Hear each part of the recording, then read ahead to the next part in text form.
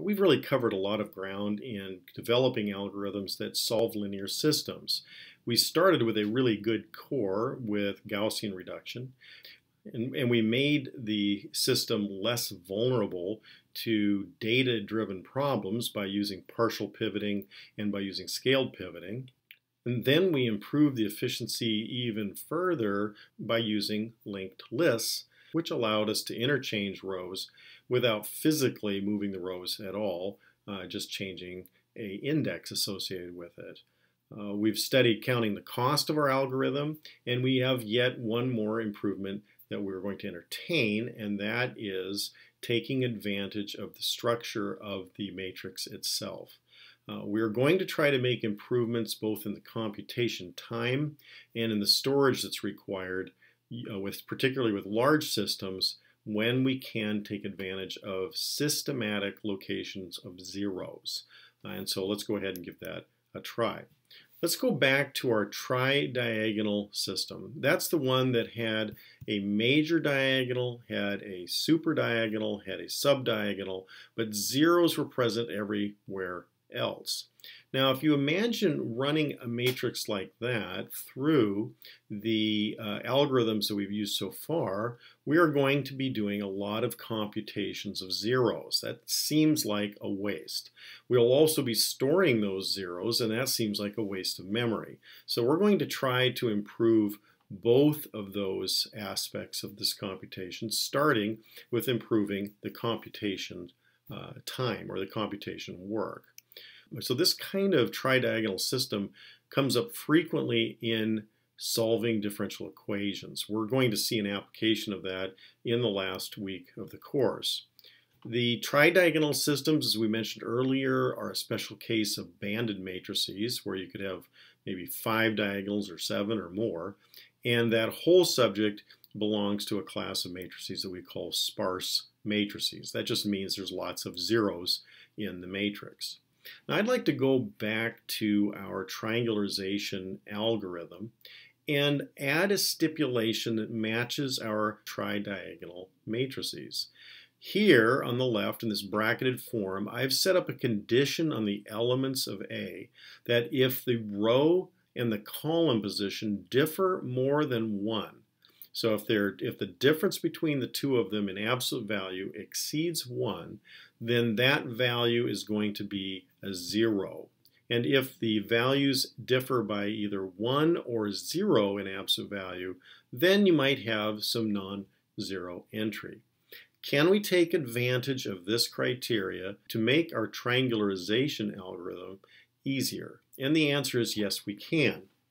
If you study this closer, this outer for loop is walking down the main diagonal of the matrix. We stop short one row from the bottom because we only need to worry about triangularization up to that second to last row. On the second for loop, we are playing with the rows, and in the third for loop, we're playing with the columns. Let's take a look at the core processing that happens with the row reduction. The first thing we have to do is come up with a multiplication or a scaling factor of the row that we'll be modifying. This computation itself is the Gaussian reduction arithmetic. Now let's take a close look at the indices on this loop. We've got j going from k, this k up here, to n, which is our number of rows. We are using akj in this portion of the formula. We have by requirement that if the row and column indices differ by more than 1, then that value is 0.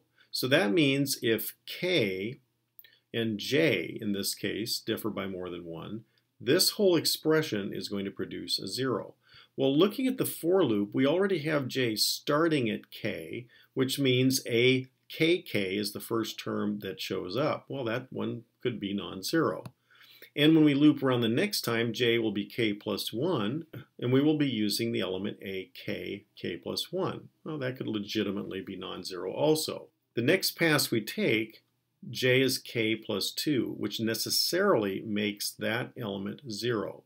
That makes the multiplication 0, so there's no contribution of that term, and we only end up with a sub ij.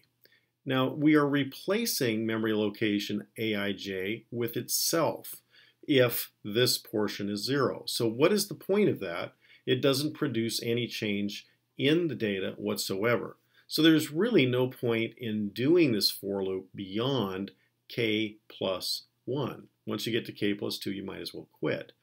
Well, that means this is really turned into a two-step loop.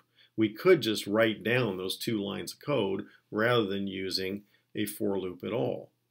Now let's take another look at this I loop. I goes from k plus 1 to n, and take a look how it is utilized. Well, here we are using aik. I is starting with k plus 1. That's okay. A, k plus 1, and k could be non-zero. But on the very next pass, I will be k plus 2. That causes these two indices to differ by more than 1. Therefore, the numerator will be 0. That means for every pass of this loop other than the first, our multiplier will be 0.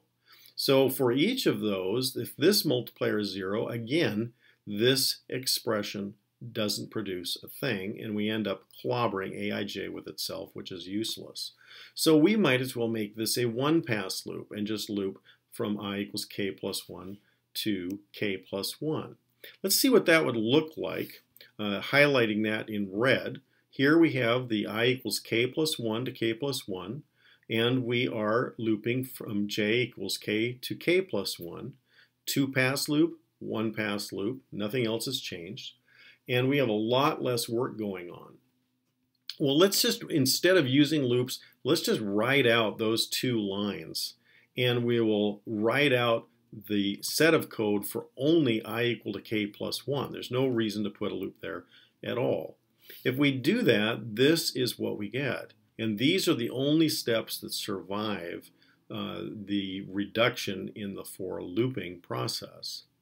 Now, if you look even closer at this one that I have indicated here, if you plug in this multiplier, so this multiplier has akk in the divisor, and then we turn around by multiplying by akk. That means those 2 terms are going to cancel. And the only thing we'll have left is ak plus 1 and k on this end of it. But look, we're subtracting that from ak plus 1 and k, which means this red circled entry is going to necessarily be 0. Well, that makes sense. I mean, this is part of the Gaussian elimination. That very first element we were trying to make 0. That was the whole point in triangularizing the matrix, is force that particular entry to 0. Well, why not just say so? Let's just state it or put it equal to 0 since it's hanging there by itself, and that will be less computations as well. So we have just boiled this algorithm down to a single pass, k equals 1 to n minus 1. We have 1 computation here, we have 2 more here, 2 more here, so we have a total of 5 floating point operations, and we only pass through n minus 1 time. This is going to be an order of n algorithm. Do the math, write it down, you'll end up with a linear expression in n, and that makes it an order of n calculation. Well, we should take advantage of that and see if we can't make the whole algorithm cheaper. Well, we need to calculate the rank in this because we don't want to try to solve it if we end up having a problem with the rank. So a rank calculation is going to end up being order of n anyway because we're just checking the diagonal. So that's no problem. And we need to take a look at the back substitution as well. And I'll bet you that the same thing is going to happen with this code that's indicated in red to the back substitution as it did with the triangularization code. Now you're going to get to figure that out rather than me, so take your hand at it, and what you're going to find out is this is also an order of n rather than order of n squared algorithm when you have a tridiagonal system. So I want you to roll that all together into homework 2.3a. We're going to go back to the easier homework 2.1 where we didn't do our partial or scaled pivoting, and so we'll just use this simpler version of it. So I've got a new data set for you called a3.xl, and it'll work fine on the 2.1 logic, and it's also tridiagonal.